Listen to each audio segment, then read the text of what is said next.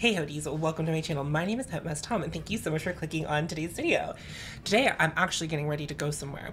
So the mood is frantic because did I give myself enough time? No, I did not. I have some new things for us to look at and play with together. If you missed my live stream on Wednesday, that's fine because I'm going to basically talk about the same things. Also, the likelihood of a contact popping out of this left eye, very likely. Bad things happen to good people, and I am a good person. I just have to admit that. Oh my god, am I bleeding? Linda, listen. Also, nails. Ooh, these ones are from Glamnetic. This is the Unicorn Tears shade. Something's happening with this eye. Something's happening with this eye. Something's happening with this eye. I put a contact in this eye, and then I put a contact in my other eye.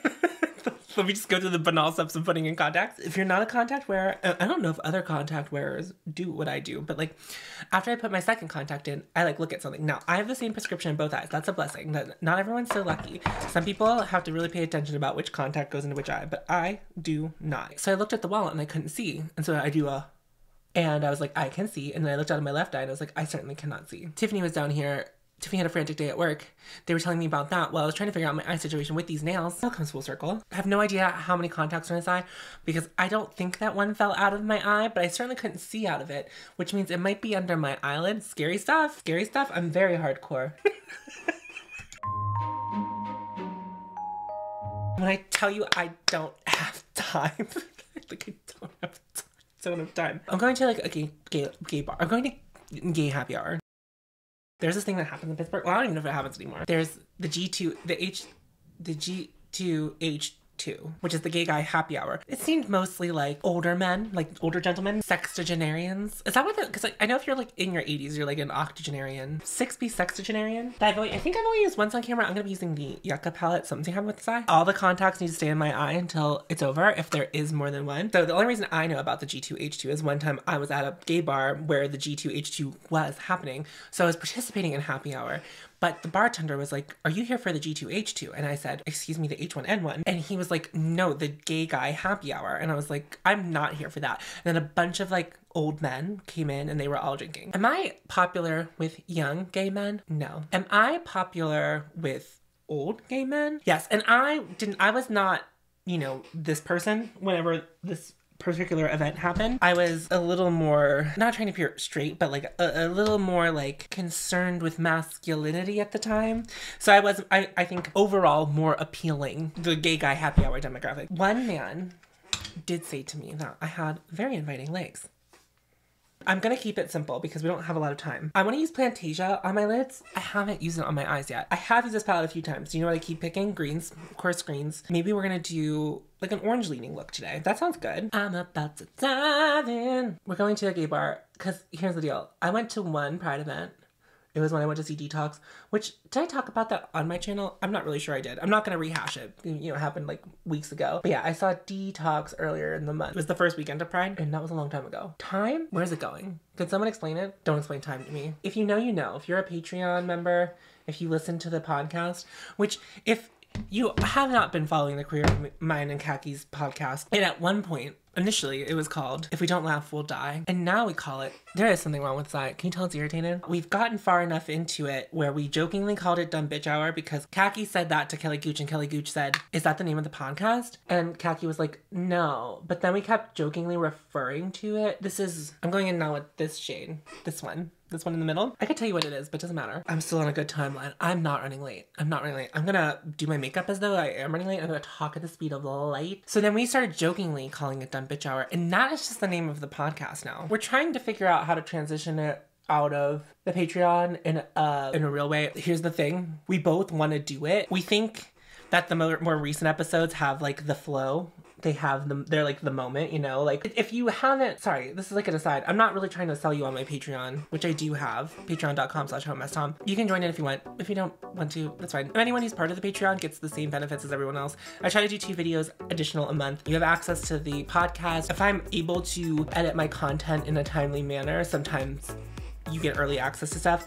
But what I do try to promise is just the 2 videos a month. And well, now the podcast is living there currently. Anyway, we were talking about bringing it to the public. And then both of us were like, I was like, okay, so here's what we need to do if we're gonna start taking it public. We need to actually start caring about thumbnails, we're gonna have to care about SEO, and we're gonna have to care about, this is like all stuff that you don't need to worry about, but I'm just like, I'm explaining to you as to like, if you were waiting for it, like this is why we have to figure out the timing of all of this, meaning who has the time. If you are interested in the podcast, there it is. But keep in mind, if you have been part of the journey, that the first episode of that podcast was the first time that Kackie and I spoke to each other, not through like a text message, voice memo back and forth situation. We had never talked. And so now we're finding our rhythm has been pretty found.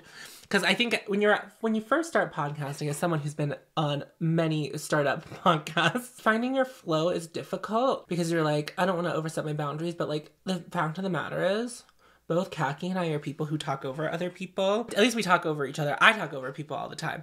Listen, sometimes people don't talk fast enough for me, and I need to finish your sentence for you because you're not going fast enough, and I know where you're going with this, okay? Did I even say what this palette is? This is the Yucca palette from Natasha Denona, in case you don't know, and now you know. Why are we 6 minutes into your video? God. And yet you still haven't asked everyone to like, comment, and subscribe. Why are you... You have to be more like Mr. No one subscribed after we did this in the last video, and yet here we are trying again. Doing niche beauty content, but you still have to ask the people, and all I hear from you is excuses, whatever. I ask you to do one thing for me, and you can't even do it. It's been only one video. You have, okay, no, stop complaining, and I want to do this again, okay? If I don't ask, no one will. Okay. Hi. If you happen to be new to my channel, liking this video, that's great for me. Subscribing, cool. Ring the bell. I've been told I'm supposed to. Okay. I hear you. Please ring the bell. That'll notify you when I post. And especially as my timing has been a little bit poor lately, that might be helpful for you to not miss an upload from me. These oranges are making my eyes pop. You know what's so funny is I'm in a rush, but I'm like so good at blending. I just am. And honestly, I deserve an award for that. One time when I worked at Sephora, I did win. This is gonna be really funny to all of you. This is gonna be so funny. I won the superlative because we did superlatives that year. I won sharpest wing.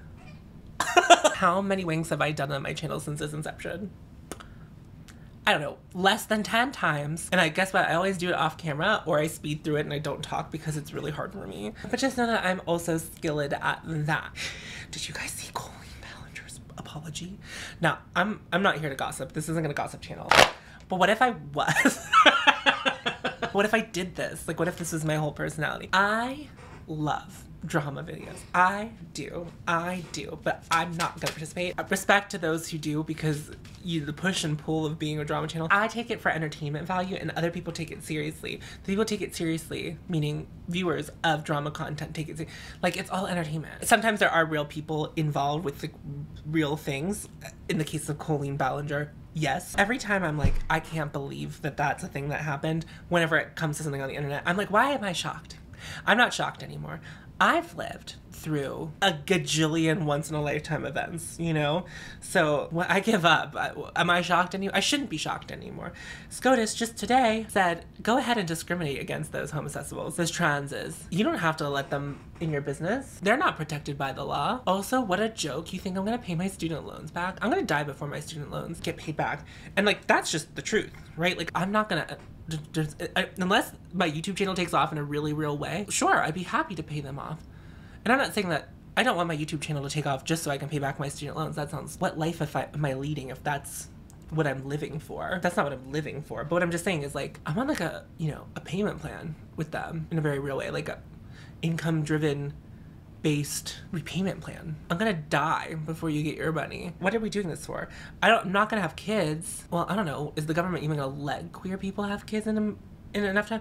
So I can't. So that you can't even pass my debt on to anyone else. I mean, the child that lives here with me, he's not my blood, so he's not gonna take on my debt when I die. Anyway, I'm just saying, before we start complexion in a very real way, what are we doing contact? I know it's gonna happen. After I'm done drinking today, after my happy hour when I'm taking my contacts out, there's gonna be 3 of them. Like, I just know in my spirit that that is the truth. Do I wanna add something else on top of it? Yes. I'm gonna take Nacre from the Earthborn Seeking Shifts collection. I'm gonna take a very fluffy brush, get some on there. I'm just gonna sweep it on, but I'm gonna lean over because I don't have time to clean fallout up today. Okay, there's Nacre on that eye.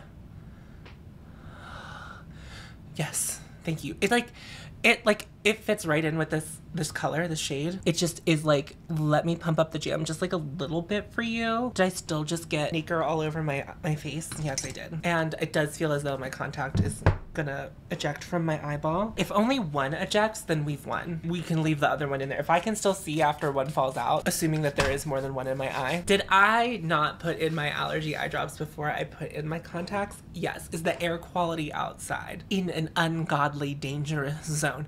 Absolutely. As I said, so many events that I have lived through, I'm not supposed to have lived through. I don't know why I was put in this timeline. As I said at the very beginning of this video, I'm a good person and I deserve nice things, and why aren't they being given to me? I just don't understand. Oh, I did want to say, before we get too far into this video, as if I'm not completely done with my eye look, thank you so much for your kind feedback on Monday's video, which was was it Monday? I think it was Monday. At Critical Sass. I worked really hard on it and it was nice to see that you really enjoyed it. One of two things that happen whenever I work really hard on a video. This is the Victoria Beckham primer in golden. It's the only primer I want to use right now. I have a concept for a video where I'm like, things that fast tracked it past the testing drawer. This is one of those things. This would be an example. But you know, it's summertime. It's finally summertime. And I say that, I know a lot of people consider like partway through May summer, but like the calendar is now set officially that we're in summer. One of two things happens when you work really hard on a video. Thing one, the desired outcome is you work really hard on it. It is received really well. How's my razor burn? Ooh, it's really irritated. Okay, we'll do some green color corrector. I'm only gonna do it I'm only gonna do it down here though. I'm not gonna do it all over my face. I don't need it. Or the other thing is you work really hard on it and then it just flops. Like, it doesn't resonate. The cry was heard. I hear you. When I put the poll up, overwhelmingly people said they would like to see Critical Sass pre-recorded. And that's great. I'm gonna keep doing it that way. I did try the Let's Play with Makeup Live. I'm wondering if, you know, I just need to come up with a different live format if I want to keep doing lives at all. And it's not that I appreciate every single person who comes out to that participates in my lives. I really do. I really appreciate it. It's not that I don't enjoy them either. I do like them, but they don't seem worth it on my end as a creator, if that makes sense. Because it's like, it counts as a day's worth of content. It's not additional. So like, perhaps, I mean, like what I could do is do a pre-recorded video that goes up earlier in the day and then we also have a live later. Or we could do Critical Sass premieres in the evening. We could even do it later. We could do it like at 8 o'clock and then we could do a premiere so we can all chat while it's airing and it's pre-recorded, so we kind of have all the things. Let me know what you think about that down below. But like, I was very excited to see that you all received it so well. It did really well for me algorithmically. It did all the things that it was supposed to. I'm gonna just use the Givenchy concealer. I'm gonna start with my concealer today. I haven't figured out what foundation I would like to use. I might just use my Surratt. Stick with what I know. I don't wanna do too many things that I'm not familiar with since I am going to be out tonight. I have tried things where they like flop. Now, sometimes, you know, when you're playing this YouTube game, you know whenever you put something up, like what it's gonna do. So, although sometimes things surprise you. And I'm not like really looking for like feedback about what you want to see. My feedback mug is upstairs. I actually have been using that one for coffee. Not looking for feedback in this moment because I just can't handle it. But it's just like, sometimes you try something and you're just like, this isn't gonna do well. And you like know that and then you're like kind of more okay with it. But sometimes you work really hard on something because it seems like it's gonna, like I started working really hard on a video. And I'm like, I don't know how it's gonna do with you. I don't know how it's gonna do past you. Meaning, you know, so people who are subscribed to me and like invested in what I do here. I know that a lot of you do participate and will give anything that I do a shot, and I really appreciate that. You're a real one. I have the press-on nails, and then this packaging does not love press-on nails. Okay, let's see if I can get anything out of this right now. Another video that I'm slowly working on. This is not gonna come out anytime soon. This is something that I'm very like working on, but I'm trying a bunch of press-ons and I'll come back at you. We're gonna talk about adhesives, application methods. I'm new to this, so I'm gonna share my information with you. I'm not gonna push my nail on it because that's how I broke my last one. Although I guess if I break it now, I could just reach out and be like, mine broke. I mean, I'm not trying to abuse my relationship with Surratt. I'm not trying to abuse my relationship with Surratt. So this is the Dewdrop foundation. It's in the shade 1.5 for anyone who's curious. Ugh, so good. Oh, it's just so good. Enough about content. We don't have to talk about content anymore. In a moment's time, we're gonna be talking about a new product. Also, I'm working on a contour video, but you're gonna intermittently see the contour products as I use them. My plan is whenever I do the contour video, it will be more like a more fleshed out version of what I did with the foundations a couple videos ago, where I'd like tested all the foundations on my face. That video. It's gonna be more like that, but like more fleshed out. I know how I'm gonna do it this time, where that video turned into something different partway through. I know how I'm going to do it. Anyway, so you're gonna see some different contouring products throughout the next couple of, I would say, let's say couple of months. I am gonna use a new one today. I probably could continue getting product out of here for more, but like it's feeling like done. It's feeling like a little bit done. It's feeling like done. You know what I mean? I could really take the time and like really brush all this product out of here. It's not that I say that all this product, there's like not really much left. You know what I'm gonna be able to do a little bit better? I know I talk about accessibility quite a bit whenever, and I like don't have dexterity issues in my hand, but like, well, let me tell you, me with these nails trying to open things it's a Sisyphusian task. When I had on the long press-ons that were in the Critical Sass, like there's not that much in there. If you are a panner, would you call that done, or would you still keep trying to use it? Anyway, we are at the step of contour. I have a new contour product. So if you watched my live, if you were part of my live, or if you've watched the re-upload, you saw me use this. So this is the Victoria Beckham contour wand. What are they calling this? Contour Stylus. I'm gonna be rehashing some information in case you didn't watch the live, which is, again, okay. It's really small. It's really small. There's not a lot of product in here. The packaging is nice. It's not weighted. It's not like, it's not super light, but it's not like super weighted, but it doesn't feel like it feels like it belongs in the Victoria Beckham world. If it was something that comes in this size of thing. Now, I didn't try the eyeshadow sticks, but if this feels like metal, it doesn't feel like plastic. It feels like a tin of some sort. Also, stay tuned for my ASMR channel. I know that you know that I enjoy a Victoria Beckham product. Like if there is a brand that I would, and I don't ever want to claim a brand as my favorite, but if there's a brand that I have had a high success rate and enjoy quite a bit, Victoria Beckham's brand is a brand that's like pretty solid, and like I'm very interested in what they do most of the time. So they released this. This reminds me of this product from Burberry, which was the first thing I ever bought for myself to learn how to contour. Back in the day, when I first was getting into makeup, I was in Chicago on a trip. I was buying myself a Burberry scarf. I don't buy a lot of designer stuff, by the way. That makes it sound like I'm very casually just buying Burberry. I had been promoted and I had some money saved up, and I went and just buy myself a Burberry scarf. So that's what I ended up doing. But when we were in Burberry, my friend wanted to check out the makeup. This was like before I was like super into makeup, but then the makeup artist was like, do you want to try some stuff? And I was like, yeah, sure. This was in the period of time where it was Kim Kardashian's contouring world. You know, contouring was really popular, but it was much more severe. And so she used this Burberry contour wand on me. And I was like, oh, this is so easy to do. So I'm very fond of a contouring product like this. However, I know that you in the comment section are going to roast it, but let me argue some things here. There are some people who find contouring very scary, and doing something like this isn't for them. They're also not like sculpting. They just need like a little bit, right? And I think that someone sent me, whenever this was about to launch, or I think it's been said that Victoria Beckham styled this after this Burberry product because she liked it. I'm glad that something like this exists.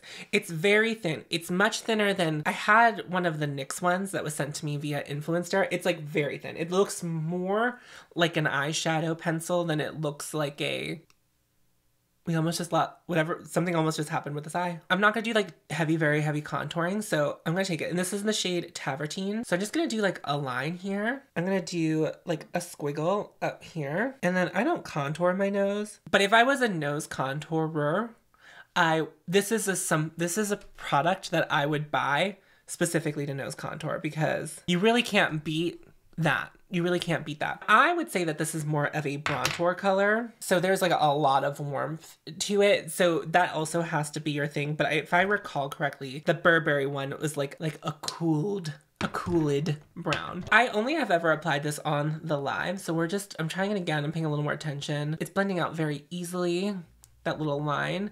Also, you know, went a little bit further than I was expecting. I don't know how much you're going to be able to like really see. It's subtle. So yeah, this is definitely for the people who are looking for a very specific or easy contouring experience. You are certainly paying for the packaging and branding with this and the convenience of it. But it's on this side of my face, very softly sculpted. You can tell that there's some stuff happening on this side of my face that's not happening on this side of my face. Obviously, I will reiterate all of this information whenever I do the like final contouring video, the final piece. I might keep some of the products quote unquote secret. Like, you'll probably see me using them, but I might not get too much into it. I'm gonna reiterate that I know that this is not a thing that's for everyone. It's expensive. There's not a lot of product. It's not gonna be for everyone. But as someone who has gone through a couple of those Burberry ones that they no longer make, I'm happy that there's something that I can buy like that again. I see a world that whenever I do my contouring video where I say that this, I'm gonna keep it and I probably will repurchase it, but it's not gonna be like my main contouring product. This feels like I'm thinking like, whenever you want to be like the cool girl, easy breezy makeup, not too much contour, but you want to have a little bit of sculpt in your face, but you don't want to like try too hard. Those days. The days where you're like gonna go see your friends and you're just like, I just need like a little help today with a little something. This is my like 3rd time using this. And I used it on my live, and I was hoping that more people on my live would have had experience with this product, but they really didn't. Even when I didn't have nails, I had trouble opening this. Like, real trouble opening this. So this is the Makeup by Mario Soft Sculpt Enhancer, Soft Sculpt Transforming Skin Enhancer. The cream bronzer, this isn't the powder one, which I don't know what the difference in the names of the two are, because I think they kind of have the same name. Let me tell you about my experience with this far. Let me just tell you a little story. So, for some reason, for the past 2 to 3 months, I've been thinking about this product a lot. Every time I see one of my friends use it on YouTube, I'm like, and it often ends up in people's like favorites, or it like keeps getting in people's rotation. I know there's not a super ton amount of product in here, so people pan this a lot, and whenever they get to the end of it, they're like, man, this is like a really good product. And I was like, okay, so it's like, you know, this product's been out for well over a year. I think this product's been out for over a year. It's always done something for me. You know, it's like always like scratched a little bit of an itch. And a thing that I know about myself, and again, not looking for feedback down in the comments, a thing I know about myself is like, I get a little carried away with bronzer. Perhaps it could be helpful to me to have a bronzer that doesn't allow me to get too carried away, which it kind of sounded like what this would be. I'm confused. It's like so subtle that I don't know that anything is happening. And I have the shade Light. Now, I have had some people report back to me that they went a shade darker than they thought they were going to have a more bronzy experience. But I do think that the next shade up might have been like a little warmer than I would like to go. Maybe it wouldn't look so great on my skin. Although the person who said this to me is my skin twin, because they have the same Givenchy concealer that I have, and I think they said that it worked for them. This product has so many ingredients in it. I'm not looking for clean, I'm not looking for fewer ingredients. That's like not a thing that I care about. But when I say that there were so many ingredients in this that it took up the whole back of the packaging, I was like, that's a lot. That is a lot. That is not a priority to me. I just want to say that. So it's like skin enhancer.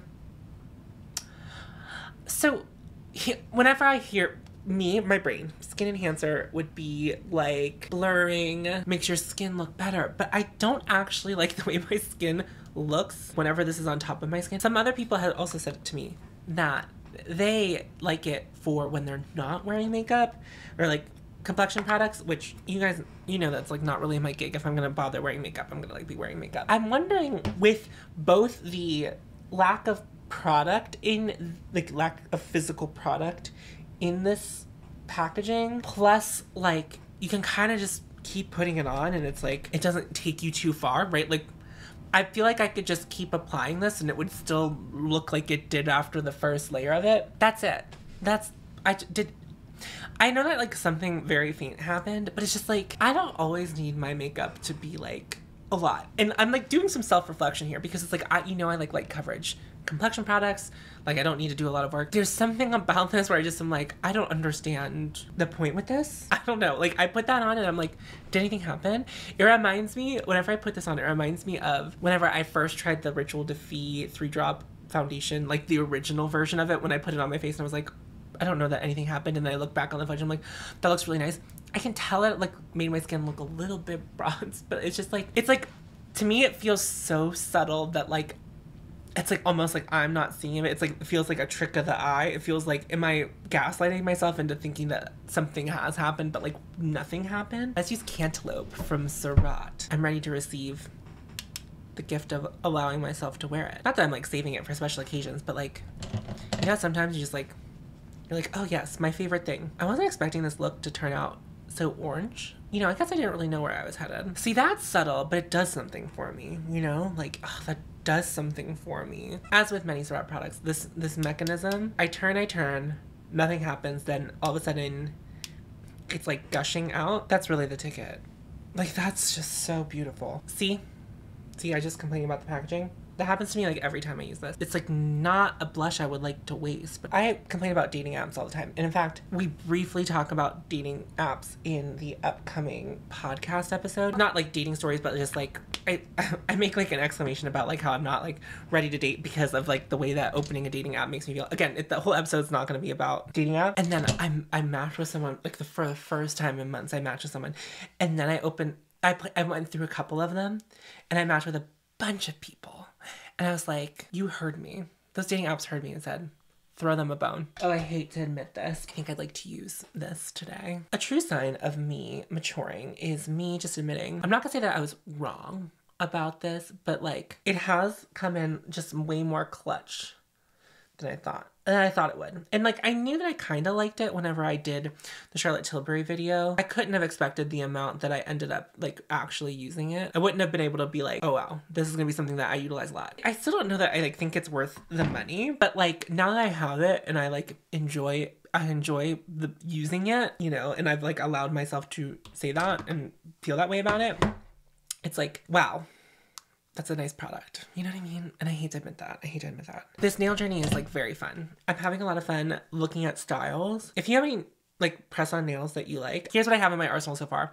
I have a set from Static Nails. I have a set from Glamnetic, which is these ones. And the set from Monday's video in Critical Sass, those were from Kiss. So I found them at Target, but they seem to be a limited edition, and I could not, even on Target's website, I couldn't find the style. So I don't know, but they did say limited edition on the packaging, but I didn't look on Kiss's website because something tells me that whatever is going on Kiss's website is probably not going to be fun to navigate. Just based on the way their packaging looks. Look at that. Ugh, they're so good. I've been so happy to have nails again. Like, I was just telling Kackie a couple weeks ago where I was just like, oh, I just miss having acrylics. Now, it's not the same as having acrylics because I don't trust these as much as I trusted the acrylics. The person who did my nails back in the day, she was very talented, and she started, she just opened up her own nail salon, and she's just started charging herself like honestly probably what she's worth in the grand scheme of things, and it's too rich for my blood. But I will link her if you happen to be in Pittsburgh and you want to like get some really great nails. Her name's Shelby. She's so fantastic. She's like very personable. I do like miss her, but like she used to be very affordable for what she does, and now she's like really charging quite a bit. Again, that's not slander. Get your coin. People are willing to pay that much, and then you charge them that much. It's just a little too rich for my blood. But also I don't really like leaving the house, so having an outlet for me to like have fun nails, not as exciting as the nails that Shelby did for me, but like having an outlet for that, it's fun. The thing that is most exciting is that it takes, I don't know, like 1/10 of the time to stick on press-ons that it does to paint my nails. And also when one of these like, you know, falls off, I just have to glue it back on, which takes a couple seconds, like a less than a minute. It's heaven to me. It's so good. It's so good. I'm gonna spray my face. In about a month's time is the Beyonce concert. I need to start listening to Renaissance again. I was taking, you know, a little break from it, but I now need to like really force myself to learn all of the words. I know a lot of the words from the album, but I don't need to know like everyone, but I don't want to embarrass myself. Also, I've already spent more time on my makeup than I have expected to. When I was thinking about this look today, now that we have all this orange on my face, There's an eyeliner I would like to use. Oh my god, it's already on my table. This is from Victoria Beauty. I haven't used this in quite some time, and it's a very good eyeliner. It's also a kajal eyeliner. Not really sure what kajal means. What does it do? But this is one of my favorite eyeliner formulas. Now, I really love the Victoria Beckham ones, and I do think the Victoria Beckham ones are like actually my favorite. But these are really good, and I think hold up better in the waterline than the Victoria Beckham ones. I know some people don't have the best luck with the Victoria Beckham eyeliners staying in their waterline. They seemed fine. They never do anything funky on my waterline, but these are really good. They stay put. They stay put. I'm just gonna put this in my waterline. I might use a little bit of cocoa on the top outer lash line just to like deepen out what's happening here. But I do want this in the tight line and the waterline. If there's any time for the other contact in my eye that may or may not be there to pop out, it should be right now while we're doing eyeliner. Yeah, I'm gonna apply this one. I don't know. So this has been transferring on me. It makes my lashes too long and it touches above normally where my eyeshadow is. And then it will transfer. It only happens whenever it's like really muggy out, and it is really muggy out because of like the fires, and it's just like really humid here right now. I'm having a mascara dilemma actually right now. All the mascaras in my possession, which I don't normally have. You know what? The Chanel's never betrayed me. So maybe I'll use the mini Chanel. The Lash Clash is really good for me. I really like it. But in the winter, and it's probably better for the winter time because when I'm sweaty, when it's gross out, it just doesn't do it. In my house, it's fine. But it's like if I am outside too long, it does the transfer to the top. Now it doesn't smudge down here. It doesn't like flake off or anything like that. It just makes my lashes long enough where they hit my brow bone and then it transfers. I don't think that's ever happened to me with the Chanel. So I think that's what I'm going to wear tonight. Let's talk about a couple of other options I have. I have a couple mascaras open. I also bought the Tarte tubing mascara again. But what I'm not going to throw this out. I'm going to do both eyes.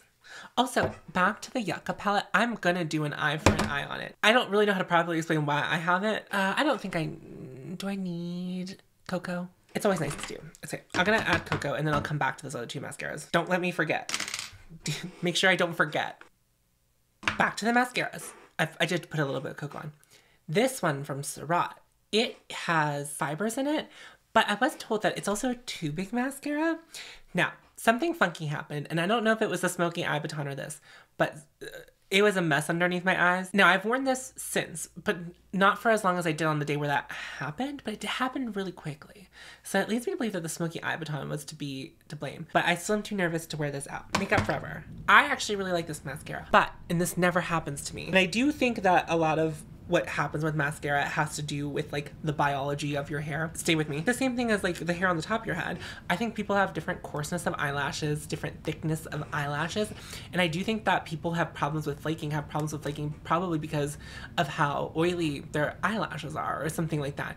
So I don't normally have issues with mascara like flaking. Smudging, I have had that experience. But flaking, I've never had. This flaked. Now, it wasn't a lot of flakes, but whenever I tell you, I looked in the mirror, I saw like one little flake, and I was like, what is going on this day? I have worn the Chanel out before, and I've never noticed it transferring, so we're just gonna go with it.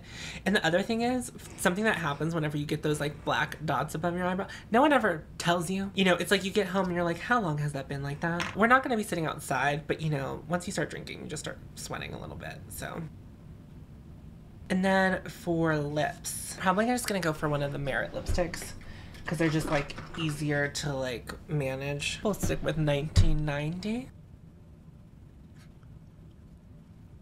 If I had more time, I would, you know, pick out my outfit and show you, but I don't think I have that kind of luxury. I'm gonna floof my hair, I'm gonna get dressed, and then I gotta get going.